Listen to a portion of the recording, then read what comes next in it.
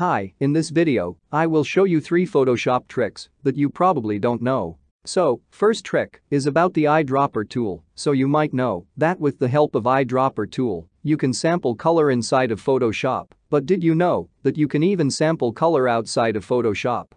So, just minimize your Photoshop and click and drag your mouse to sample color outside of Photoshop. So, for example, I am sampling that red color of Google, and you will now see that it will become my foreground color.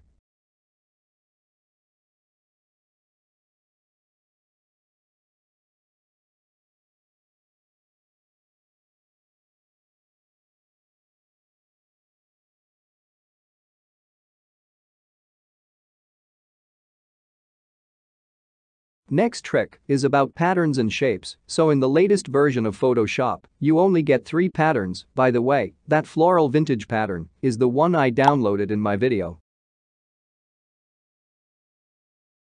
So, what if I want previous patterns and shapes that were an older version of Photoshop? So, just simply go to Window and then Patterns.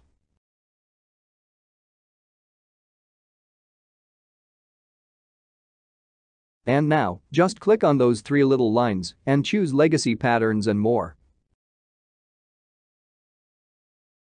And, with the help of this method, you got patterns that were in older versions of Photoshop, and you can try this with shapes as well. If you constantly retouches pictures, then this hack is for you. So, just go to Window, Arrange, and then New Window 4. So, with the help of this, you will get 2 windows of the same picture, but this is not completed yet.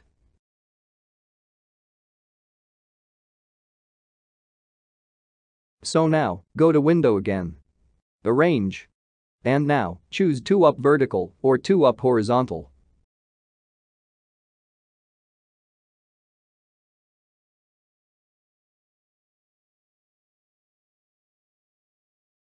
And now, you can easily retouches any picture while zooming in and keeping an eye on the whole image at the same time.